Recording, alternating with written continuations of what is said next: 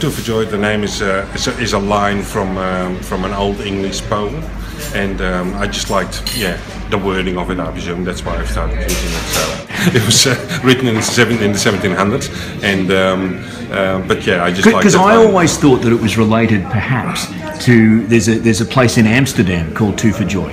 The Two for Joy is I think that's a brewery, I think. But right. I see. Tell me, in which countries have you actually made food professionally? I've started in Holland, and after that I worked in Switzerland with a big food chain. Then I worked in Belgium on the border for a little while. After that I came to Australia, and I've done everywhere just about in Australia. I worked from Cairns to Perth to Melbourne to Canberra, so I've been a fair bit of time in Canberra.